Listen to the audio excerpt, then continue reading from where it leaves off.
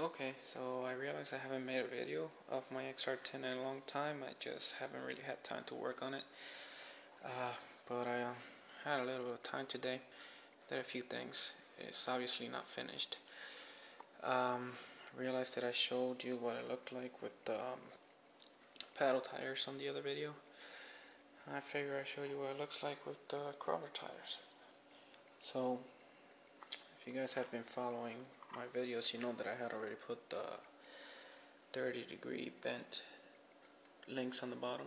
Those are bent in the middle for the higher clearance, and that I had put those aluminum rod ends on the shocks and the links themselves. Okay. Now the difference in this video would be the 30-degree bent links at the top, but these are bent further out just to clear the motors. And the reason I'm making this video is because I just installed the motors that I'm going to be using for the crawler part. These, as you guys can tell, are Outrunner motors. Now I realized that a lot of people have kind of stepped away from using these motors on crawlers, and that's the reason why I'm using them.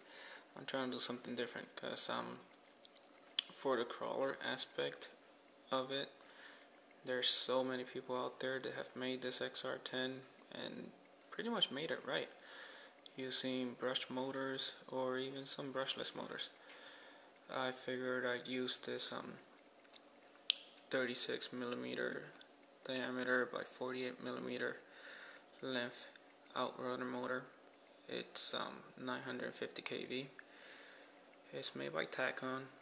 Cost me $20 each because I'm trying to stick to the low budget build here, and you really cannot beat the torque on these motors with any kind of other motor setup. I don't care if you use brushed or brushless, these Outrunner motors will have a lot more torque. Now, as an example of that torque, you see how hard it is to actually turn those motors with the wheels. And that's just a sign of the drag that's being caused by that motor. It's not even on, it's not the drag brake that's holding them, it's just the actual resistance on the magnets on those motors. Now, good thing about these motors, they also have a real low amp draw. This one I believe is like 20 amps, which is nothing for the 60 amps constant power that these controllers can put out. These are the Easy Run 60 amp ESCs that I'm using for it. Got one for each motor, and they do quite well. I don't have them both hooked up. I'm just gonna kind of show you what they can do by hooking up the front one. I just didn't have a chance to hook the whole thing up and program the controller and whatnot. But just so you guys can see that there is actually control of the speed on these motors. That's the major concern that a lot of people have when they think, oh, Outrunner motors, especially if you go sensorless like these, they feel that it's not going to have any kind of low speed control. I think it's just going to be jerking and all kind of stuff. Well, in actuality, when you get a good ESC, that is no longer a problem, as you will find out with this video. Let's go ahead and turn this guy on. Turn that guy on. I kind of want to show you, see if I can set this somewhere that you could look at it. Okay, so I'm just going to try to show you the actual speed, low speed that you'll get from this motor. Obviously turn the transmitter on, it'll be a lot easier.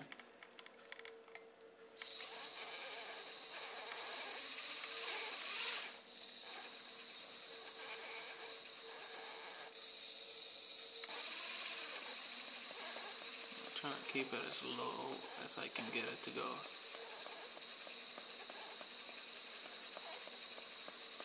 As you can tell, that is pretty slow as far as wheel speed goes for this motor to go at.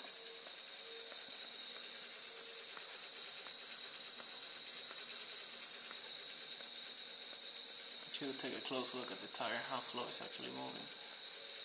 So for those of you that feel that an Outrunner motor setup is really not going to work for a crawler, this video shows that it actually worked quite well as far as the slow speed goes. I'll make some videos of it actually crawling so you can see how strong it really is. I mean, the torque on this motor is ridiculous. Another thing that I didn't tell you when I set this motors up was that you see it's pretty fast too. When I set this motors up on this crawler, I used 19 tooth pinions.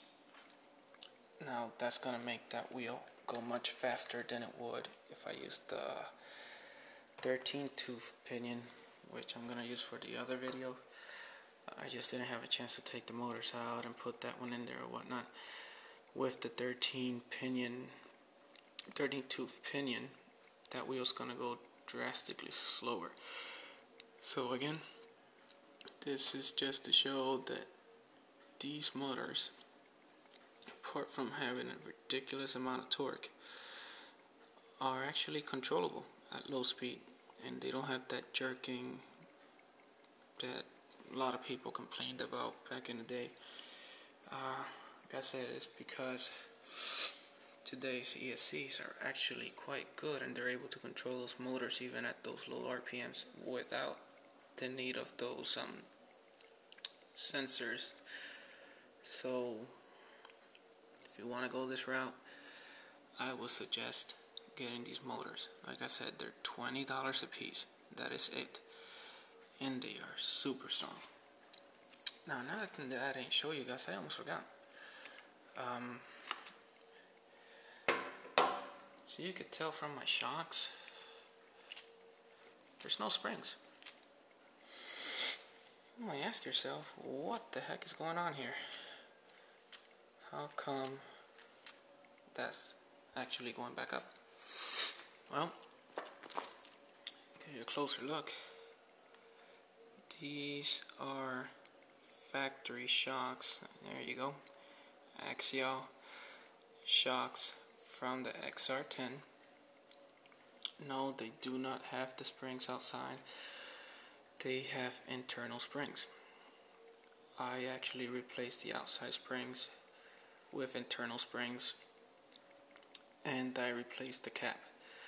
Now I realize that this is a budget build, and the reason I did this was really just to stay in budget. These shock absorbers are actually quite good, but they have a problem, which is right here. This cap is plastic when you get it from the factory. If you go to CKRC crawlers, you can get a whole set of 4 of these for, I want to say it was $14 that I paid for them. And once you put these guys on, these shocks are pretty much indestructible unless you really take a beating. Come on, anything breaks, but these guys are really good. Now, the internal springs I actually got from these guys right here. And that's why I have my matte torque here. Those are the Hot Racing air shocks. Those shocks work quite well for something like that, but the air shocks are not something you want to use for a comp crawler.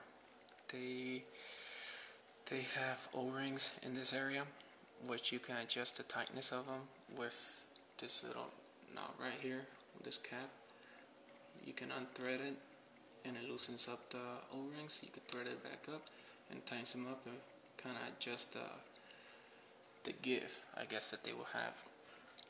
But there's not enough adjustability to actually make it work as well as these shocks. So what I did was I took the springs from those and I put them in here. Now you're gonna say, of course, you know, you put a spring inside of that shock, you're gonna break the plastic seal that you got on top. Well, I've actually had those in there and I tried to break that seal purposely. I compressed it a bunch of times. I mean, I even sat down to watch TV for about 2 hours the other day watching a movie, and all I did was compress, and I try to take the cap off, put it back on, took it off, put it back on, trying to get that bladder to break, and it did not break. It has not broken. To this day, I have no leaks whatsoever. So that spring actually fits in there quite well, and it gives you springiness that you need. Now those springs you could get at Hot Racing. You gotta look around, but you will find them. Be able to get those springs. Now the reason I did that mostly was because of this.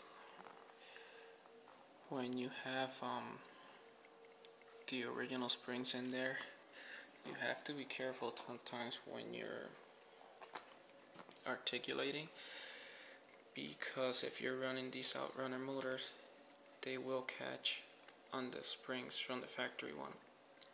I didn't like that. Now of course I'm gonna put a motor guard around this motor to protect it while it's spinning. I don't want it to hit a rock and, you know, all self-destruct by actually spinning and hitting that rock. So I'm gonna put a motor guard around it and to protect it. But I just didn't like the way those springs kept getting caught. They also kind of bind with some of the links sometimes, so I did away with those. Another thing I did was to actually build out of aluminum plate. This bottom plate, it's designed to extend the surface area for my electronics. I don't really like the plastic one that comes from the factory. It doesn't really give you a lot of room to put stuff. So I made this one out of aluminum, 1, because it is stronger, and 2, because the aluminum I could actually bend. So if you take a look here, I can make it to actually fit the contour of the link itself. So I'm not losing any of the ground clearance when I have that plate there, whereas if you use the electronics plate extender that you can find on some websites, it will actually stick under that link, so it kind of beats the purpose of having the high clearance links when you have a plastic plate right under it. This wiring is a mess, I understand that. I haven't cut the wires to fit, I haven't done anything with them yet, but I will be doing that. The reason I put those ESCs on the end is because I wanted to make as much room on the inside as I possibly could, so that I could fit bigger batteries in there, stronger batteries, for when I'm running the high kV motors. You need something strong enough to run those. For these guys, a small battery will do. They hardly use any electricity whatsoever. Those batteries will last you forever when you put them in there. Anyways, I'll have this guy running on the next video. Show you guys how strong it is and how well it performs with these little changes. For those guys that are going to say, oh well, you're spending a lot of money on this crawler, it's supposed to be a cheap budget build.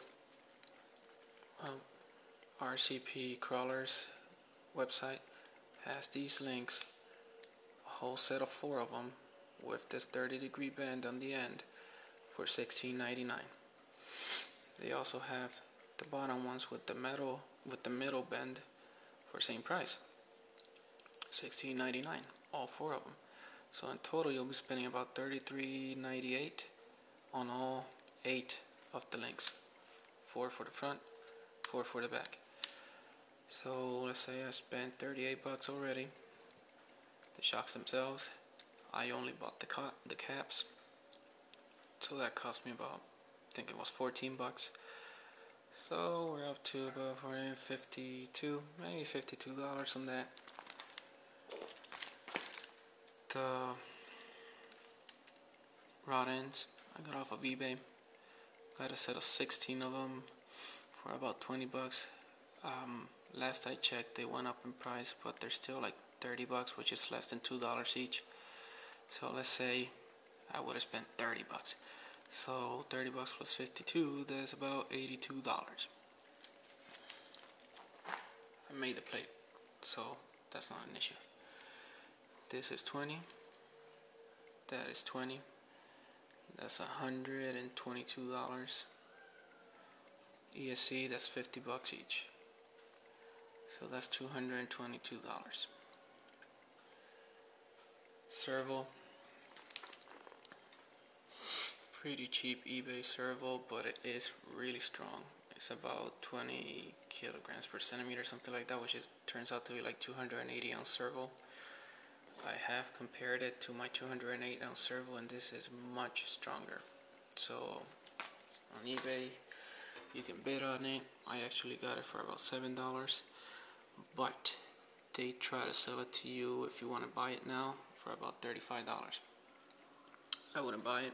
I would just bid on it if you wanted to get that.